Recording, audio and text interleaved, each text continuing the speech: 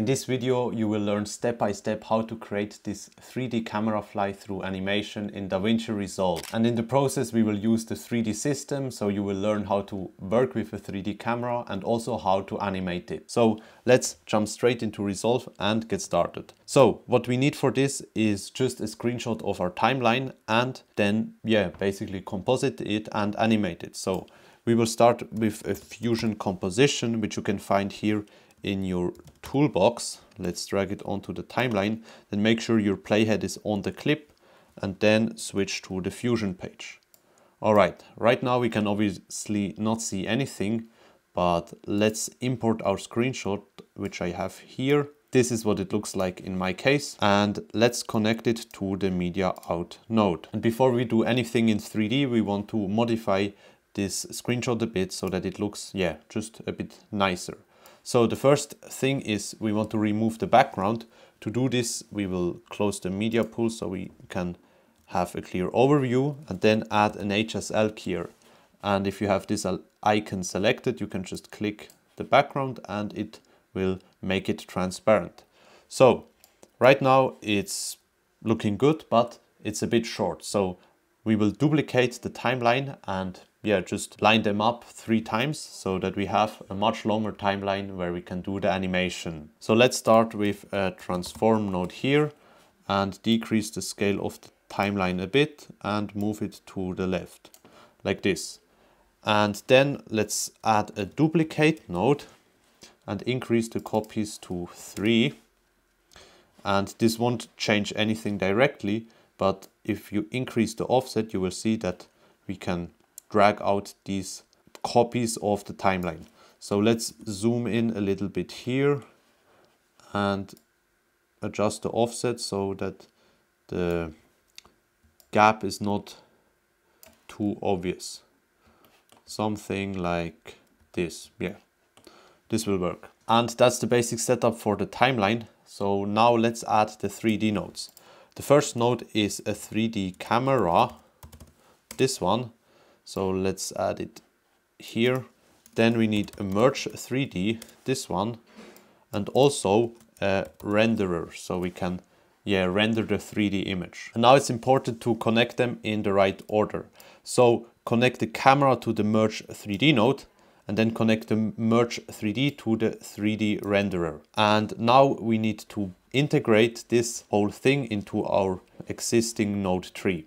So let's make some space here and add an image plane node. And what this will do is basically make the 2D image of the timeline a 3D image plane, so we can use it in the 3D system and also move it around and position it. So let's add an image plane 3D here and disconnect the media out here. And from here we just want to connect the image plane to the merge 3D and the renderer to the media out, so that everything that is being rendered is also being previewed. Also, let's rearrange it a bit so that we have a clean workspace like this. Now we can't see anything, but that's not a problem. This is just because we can't see the timeline yet on the camera. To fix this, make sure that you're here in the double preview and then click this left dot on the merge 3D, and this will open the preview of the 3D scene here on the left. And as you can see, we have our camera but also our timeline. And the issue right now is that the camera is just looking through the timeline because the timeline is basically behind the camera. But if we drag the camera back a bit, you can already see that we can see the timeline here. So what we want to do is reposition the timeline first so that we basically create a track where we can slide over with the camera and then animate the camera. To position the timeline, let's go here in the transform section to the rotation and then rotate it by -90 degrees on the x-axis so that it's flat on the ground, and then rotate it by 90 degrees on the y-axis so that it faces the same direction as our camera. Now the camera can't see it anymore, and that's because they're both perfectly horizontal. To fix this, just drag up the camera a little bit and there you go. And now before we animate the camera, we want to modify it a bit And here you can choose your own settings and angles, but this is what I like and what works for me. Here we're first going to change the angle of view from 19 to 130, which is super wide. And then the focal length you can play around or test out. I just put it to 2.5 and that's already it. And the problem we're having now is that the timeline is way too small. So let's go to the image plane 3D and increase the scale a lot, and let's make it even bigger. Let's move the camera up more like this, and let's also bring the camera back a bit, something like this. All right, yeah, this looks pretty decent. So let's go to the start of our composition and first animate the fly movement of the camera just on the horizontal level. And this is going to be the Z axis, so let's keyframe it, put the keyframe there, then let it play for a couple of seconds, something like here, then create another one. And what we can do now is either just increase this value right here or use the arrows here in the preview window and just move it all the way to the end, basically like this. And if we play it back now, we get this really nice animation. All right, so that's the fly movement. And now we want to make it a bit more dynamic. So what I'm gonna do first is animate a roll. So for this, we will just change this Z-axis here, but not on the image plane, but on the camera, sorry, here.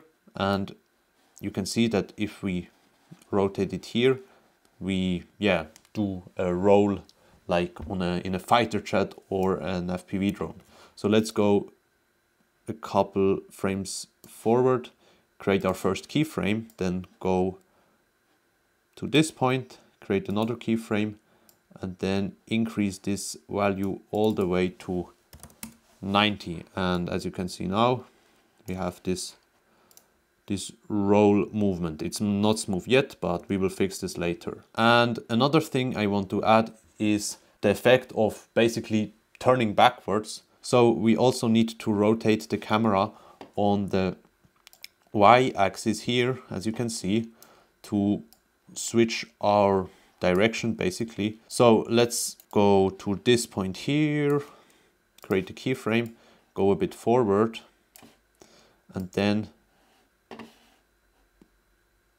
make it like this. And this is what it looks like. Yeah, you can already get a rough vision of what we are going for, but now we want to make it smooth. So let's open the spline editor and select the rotations right here. So the first thing we're going to do is select all of them and press F to just make them already more flat. And what we're going to do then, go to 0 to the first frame here, and then disable the Y rotation first and hold down Option and drag this point to the left here. And this one also. And now we already have a much smoother movement around this axis. And I just see that here we're actually a bit too close to the timeline and we're not seeing the entire thing. So let's quickly just increase the distance a bit, and then we have a clean animation. All right, so this is our first part, and then around here we want to start the second rotation movement. So let's enable this Y rotation keyframes, also drag this one to the left like this, and then we already have something that looks a bit better, you see. All right, so now I will fine-tune this animation a bit, and for this it's basically just a trial and error thing. So first I want to switch the rotation of the Z-axis back to the start, or so that we're leaving the same way we entered. So let's put a keyframe with a value of 0, select it and press F, and now we've got this movement where we look down onto the timeline as we leave it. First, let's select this keyframe, move it to the left and make it a lot smoother. For this, I just use the handles All right, and this is what we've got. Yeah, I'm pretty happy with this. So what we're gonna do now is just add a little bit of spice with some simple effects. The first thing is that we're gonna add motion blur, and we will do this on the 3D renderer. So go to the settings and then just turn on motion blur and increase the quality to 10. And if you've been wondering why the timeline has been such a low resolution all the time and I've not said anything, it's because the motion blur is gonna, yeah, blur it out anyway. And as you can see, we don't need high resolution footage for this. So this is the first effect. Then the second effect is a soft glow, which we will add here after the duplicate node. So just search for soft glow. And then we will decrease the gain a bit to 1, let's say.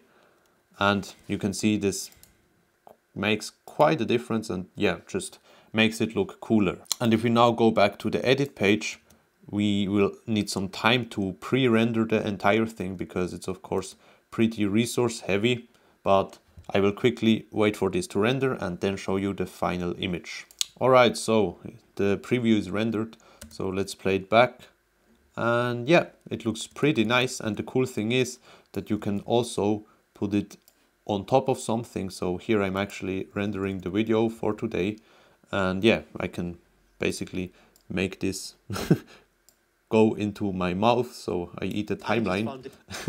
Yeah, no, but jokes aside, you can put anything below it, so the background is fully transparent and you can add more effects and backgrounds and yeah, create a really cool animation. But that's it for this video, and I hope you learned something and that you now have a better understanding of the whole 3D world in Davinci Resolve. So thank you for watching. If you have any feedback or questions, just put it down in the comments and make sure to subscribe if you're new, and I'll see you soon.